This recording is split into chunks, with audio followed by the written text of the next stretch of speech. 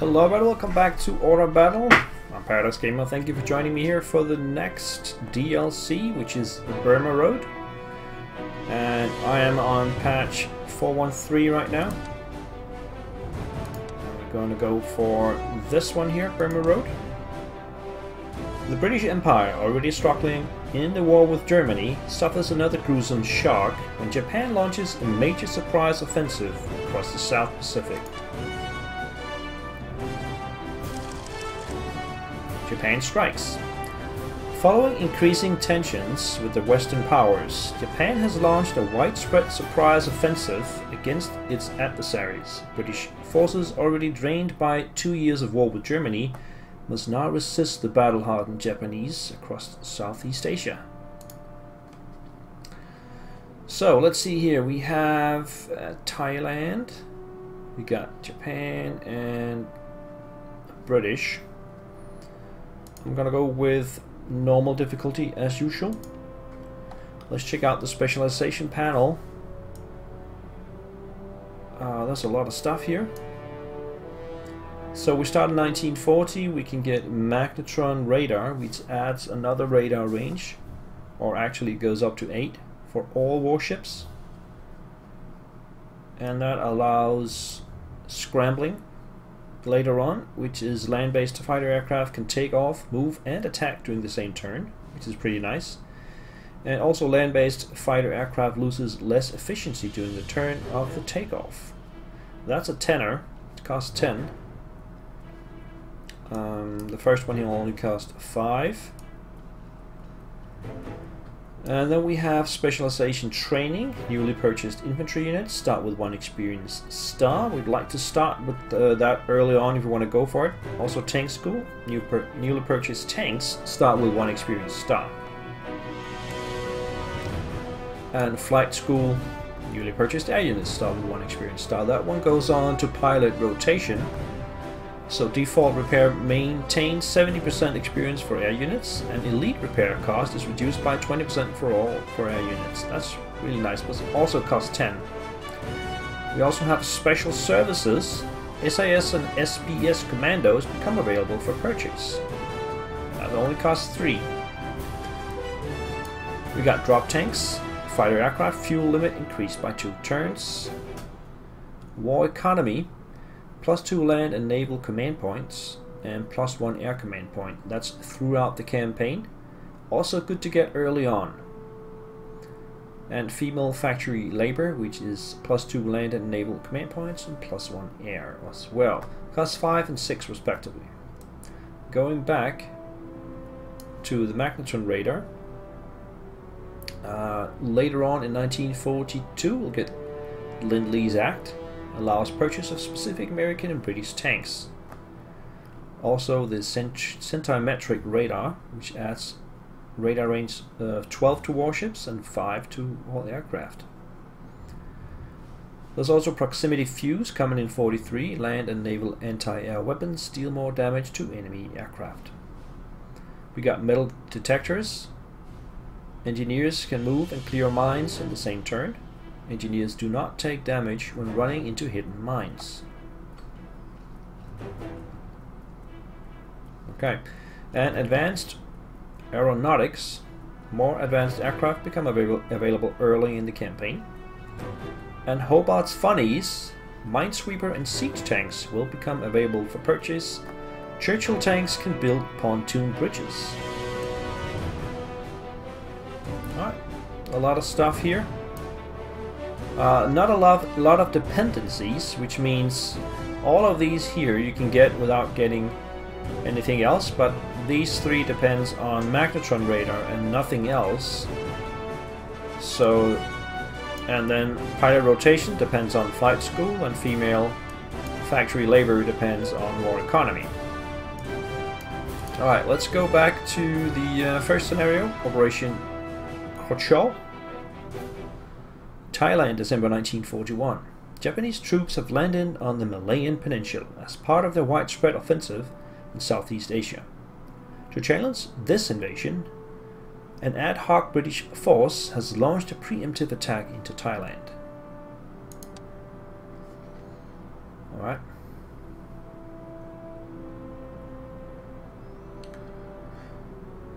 So according to the website, we should have the whole Thai order of battle in this DLC, as well as the Indian troops.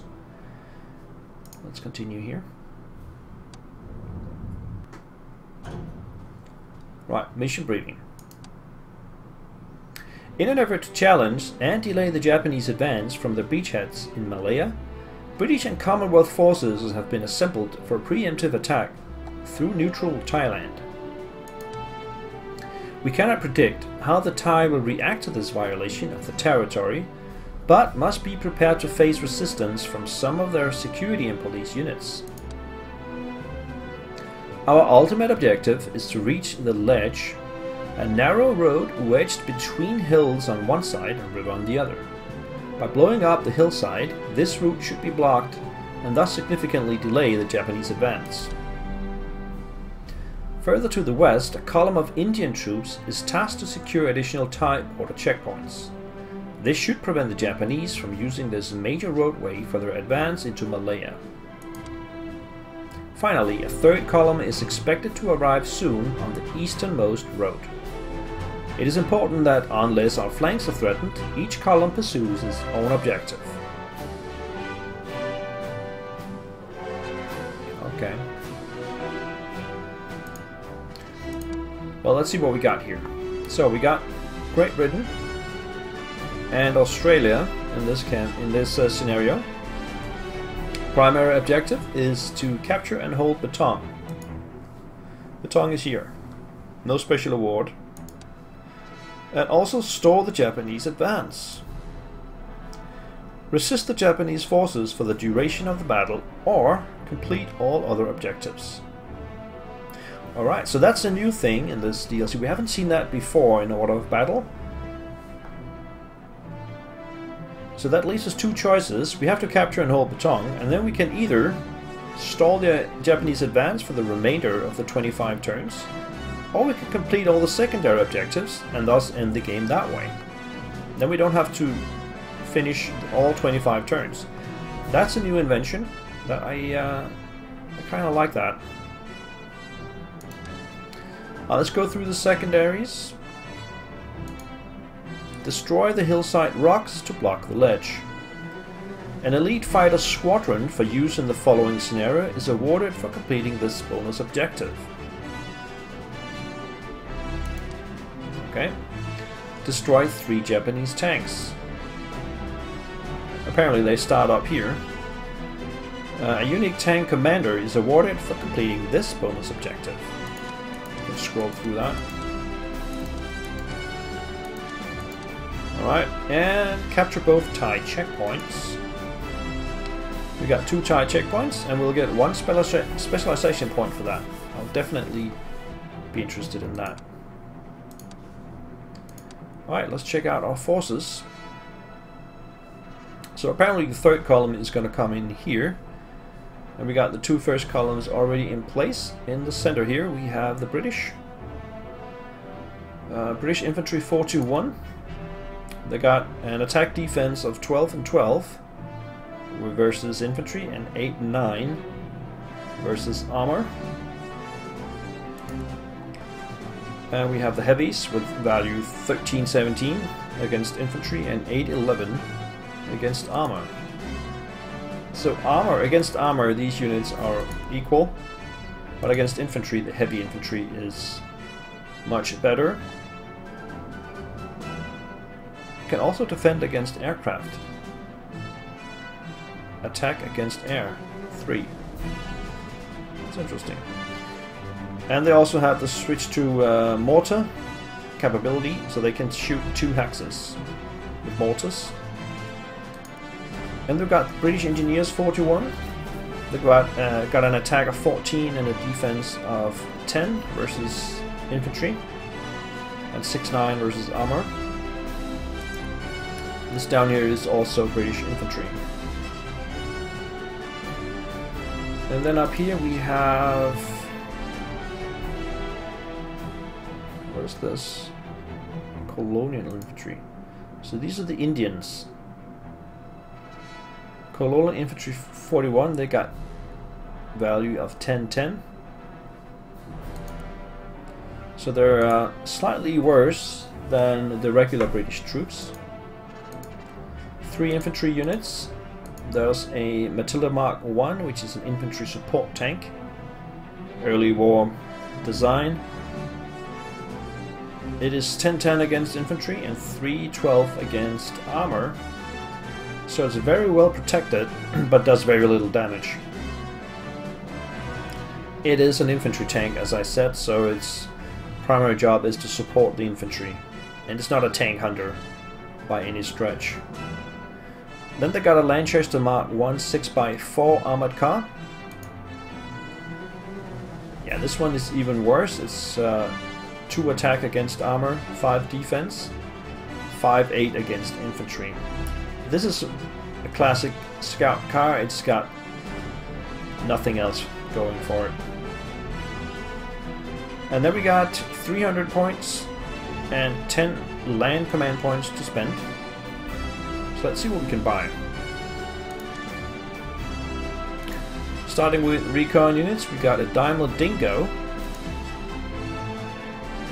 which is also a scout car. 3-7 against armor, 3-8 against infantry. Or a Humber Mark II, which is 2/3 against armor. Yeah, this one is significantly better, as we can see here, for only 5 more points. It's got immune to supply, quick retreat, no entrenchment, flexible pathing, and fleeting presence. What is fleeting presence? This unit cannot capture hexes or victory points. Right. Flexible pathing is unit can divide its movement points in several moves. It cannot entrench. Units retreat from combat when taking minor damage. And supply immune. It's the same with the other one. Infantry wise, we got the British infantry that we've already seen, the British engineers and the British heavy infantry, and also the colonial that we've also seen. And then we got the Gurkhas. Gurkhas 41, they're concealable and got light freight. Let's see, there are 14-14 against infantry, so they're slightly better than regular infantry. And even got better attack than the heavy infantry. So these are the best attack units that we have of infantry. They also cost a lot. They cost 60. Tanks, we got Crusader Mark II. It's got 10/6 attack against infantry and 11 defense. 9-11 attack against armor and 13 defense. And then the Valentine is slightly worse. It's better defensively though, but worse attack wise, especially against armor. And then there's the Matilda Mark II. Yeah, again, that's an infantry tank by design. It's very well protected. I think as a tank hunter, the Crusader is the better choice here. Anti-tank wise, we got only a QF 2-pounder. And its attack against armor is 8, defense 12. It's not good against infantry. Artillery wise, we got the 3.7-inch mountain howitzer, which got light freight as well. And mountain, it's a mountain gun, can be moved through mountain terrain. I think that's going to be pretty handy in this campaign. We got the more heavier stuff here, the 4.5-inch medium, and the 5.5-inch, and the QF 25-pounder. Alright, anti-air, we got the Bofors 40mm, as just about any nation in World War II had these. And there's also the 3.7-inch. I can't buy any fighters now, so I will not go through those, all the bombers. We can do those later on. So, let's see.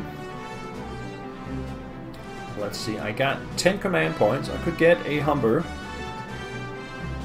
And that will leave me with 9. I definitely need artillery. I think I'll just start with a mountain howitzer. And that should definitely be towed.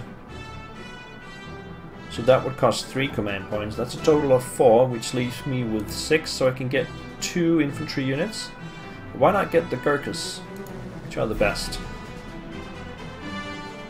So let's get a Gurkha here.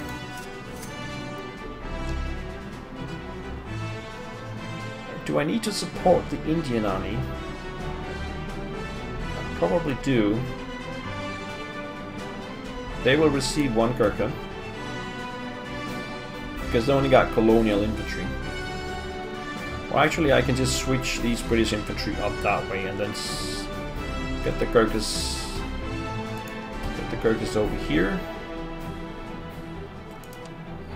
Get 1 more of those. Here. And then I wanted the artillery, the mountain gun with a truck. Place that here so it can actually reach the outskirts of Betong right away. And that leaves us with just 1 point, which I will use to get that recon Humbermat 2. Place that here.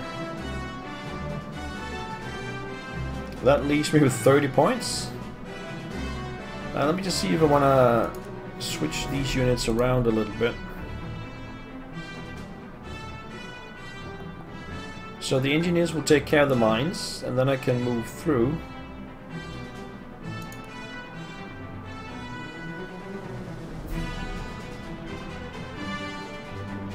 Yeah, maybe take that one back and then get these guys over here. Alright, let's try this. Let's get this show on the road.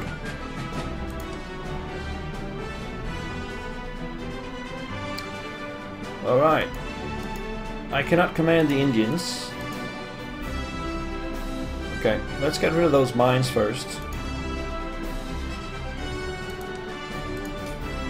There we go. And then we need to scout in somehow. That's what we got the scout car for. That's probably they probably got units in here. So how far are we gonna move it? It can move twice, so we can just move up first. Like this. Oh, okay. Thai police force right in front of us. Okay. Let's bomb that with the artillery.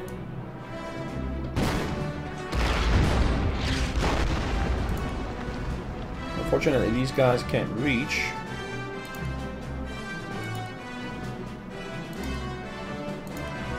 These guys could if I moved them up that way.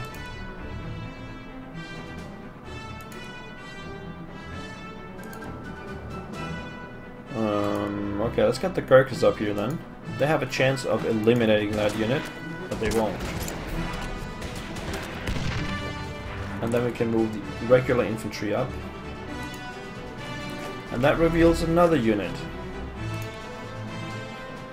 Okay, then...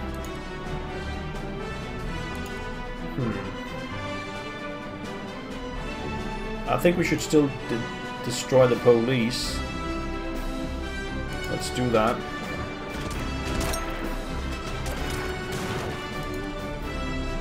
And move these guys up here and do some damage to the other Thai police unit.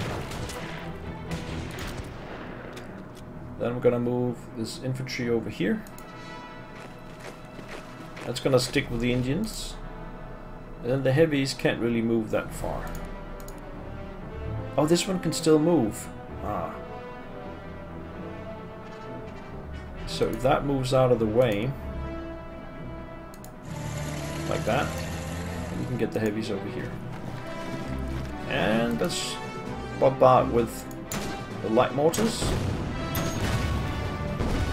Alright, that's the end of my moves. Let's see what the Indians are up to. They run into some Thai police as well.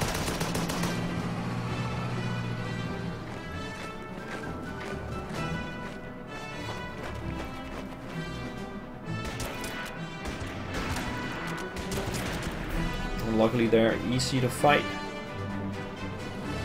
I think they might. Oh, there's also a Japanese scout car over there. The police unit is dead. And the infantry might attack that scout car. Yes, doing 1 damage. Okay. Japanese turn, which also includes the Thai. They fight back, taking 4 damage. And we got more Thai police arriving. And even more. Let's take a shot of the scout car, taking 1 damage in return. And we got Japanese aircraft. That looks like a scout. And that looks like a fighter. 2 damage to my scout car from that attack. I've got nothing to do against those guys. Alright. That's it for turn 1. So I think I'll put a break in here. Thank you guys for watching. I hope to see you in the next one. Have a good one. Bye-bye.